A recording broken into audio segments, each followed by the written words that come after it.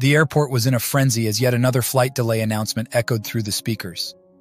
I paced anxiously around the terminal, checking my phone every few minutes for any updates from the airline. No such luck. Growing more frustrated by the hour, I sought out an employee at the information desk, hoping against hope that they might have a solution to get me to Fairview in time for my cousin's wedding. "I'm sorry, sir. All flights are grounded until this blizzard passes," the frazzled attendant replied, with an apologetic shrug. My shoulders slumped in defeat as I sent a flurry of texts to family, letting them know of my unfortunate situation.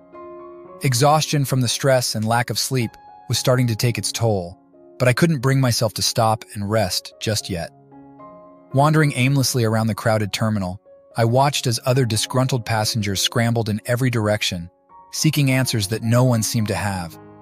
After several more failed attempts to reschedule or find alternative transportation, I finally gave in to fatigue. Dragging my carry-on luggage behind me, I slumped into one of the uncomfortable plastic seats with a heavy sigh.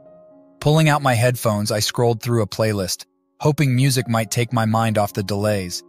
But it was no use. All I could think about was missing the wedding. As more time ticked by with no solutions in sight, disappointment and frustration mingled within me. All I wanted now was to get to Fairview, but it seemed this unexpected blizzard had other plans in store. While aimlessly scrolling on my phone, I jumped slightly as someone suddenly plopped down noisily in the seat beside me. Turning in surprise, I was met with a pair of striking green eyes peering back at me curiously from beneath a wild mane of curly brown hair. "What a mess, right?" the woman said with an exasperated sigh. Her bubbly voice cut through the tense atmosphere that had fallen over the terminal. Intrigued by her presence, I took in her travel-weary appearance and friendly demeanor. "Tell me about it," I replied with a small smile. "I'm Lily," she introduced herself, extending a hand. "Jake," I responded, shaking it politely. Our introductions broke the ice and we began chatting to pass the time. As our conversation flowed more easily, I expressed my concern about potentially missing an important event in the small town of Fairview this weekend due to the delays. "Small world," Lily remarked with an amused smile. To my surprise, Lily revealed she was also headed to Fairview. "No way," I replied in disbelief. "What are the odds that out of this whole crowded terminal, the person sitting next to me just so happened to be going to the same place? Any estimations on how long we'll be marooned in this chaos?" I inquired, a sinking feeling gnawing at my insides as I contemplated the grim possibility of missing my cousin's nuptials. The wedding was the day after tomorrow in the afternoon, and it was looking increasingly unlikely we'd make it in time at this rate. Lily simply shrugged, her expression a mix of resignation and uncertainty. "Could be a matter of hours, or perhaps days," she mused, gazing out the large terminal windows at the flurry of snow whipping past. "This blizzard seems to have a mind of its own. Mother Nature is calling the shots now."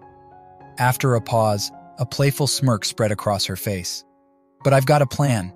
What do you say we rent a car and drive to Fairview instead?" I was taken aback by the boldness and spontaneity of the suggestion. Rent a car and embark on an impromptu road trip through a blizzard? It seemed like the premise of a bad horror movie. Yet underneath the initial surprise, I felt intrigued by Lily's daring sense of adventure and refusal to surrender to the delays.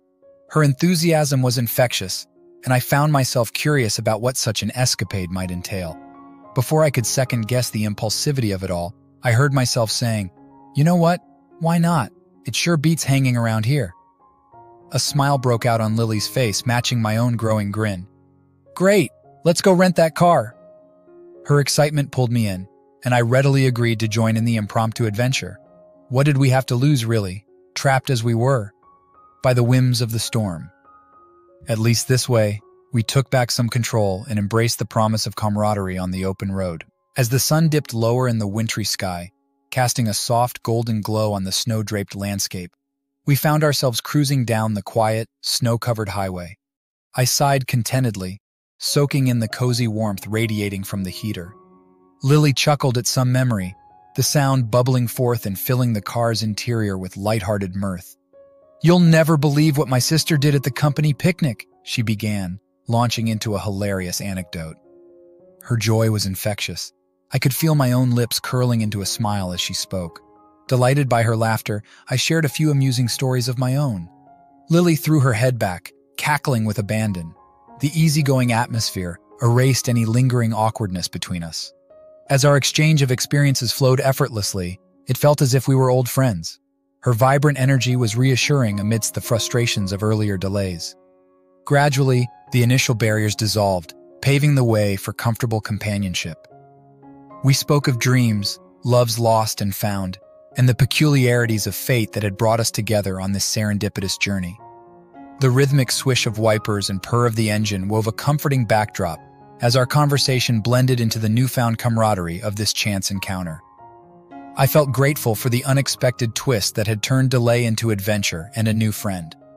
Despite the initial smooth sailing, our adventure encountered its first hurdle when the car abruptly stuttered and came to a halt, leaving us stranded in the desolate expanse of the unknown.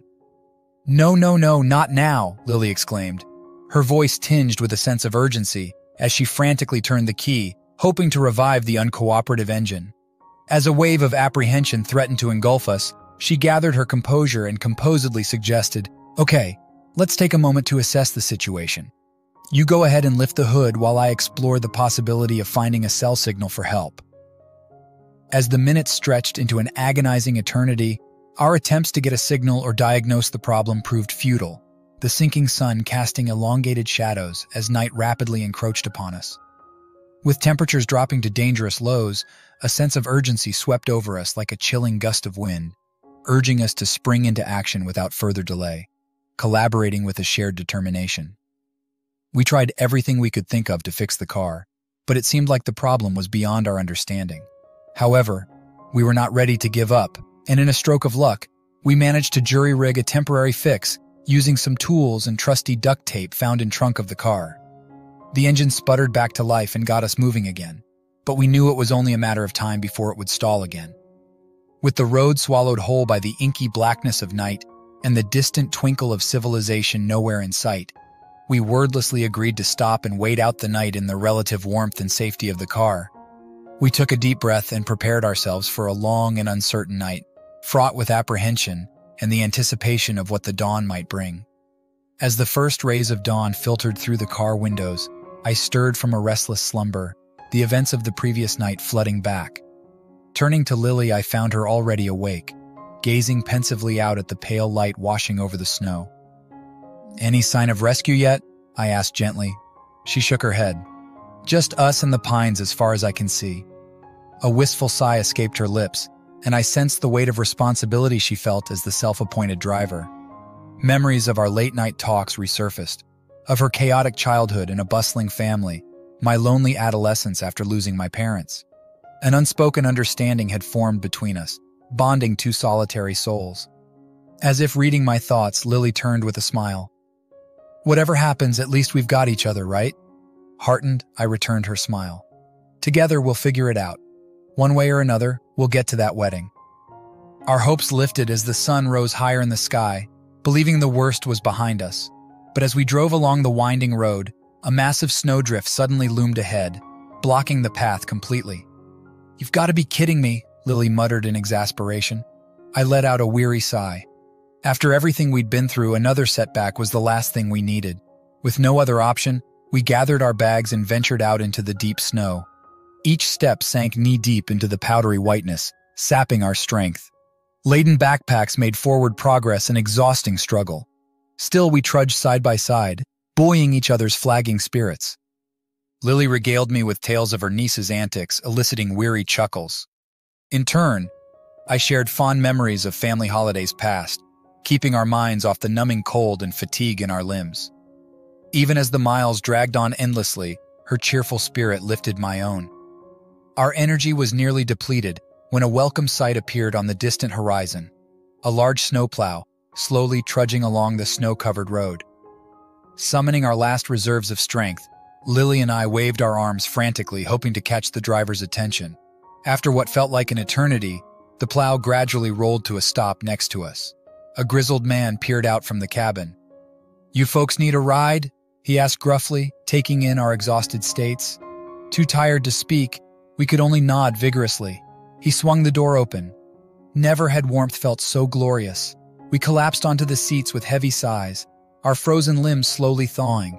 The driver regarded us kindly but said little, seeming to understand our need for rest. As the plow rumbled onward, Lily and I dozed fitfully, finding solace in each other's company. When we finally arrived at the outskirts of Fairview, the sun was low on the horizon, but we had made it.